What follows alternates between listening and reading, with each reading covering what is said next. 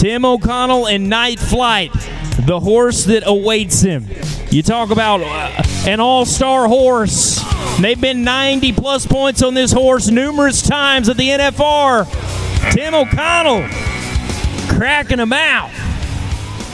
Oh, and to be a man that has to score these athletes and score these horses, and, you know, it comes down to it, you got to place them first, second, third, but it's so much deeper than that. When you're talking about these three athletes, these three type of horses, it's going to be so hard. It's going to be so hard. And the numbers, yeah, Tim O'Connell coming in 86.5 points. So 86.5, he will not be the Stampede of the E champion.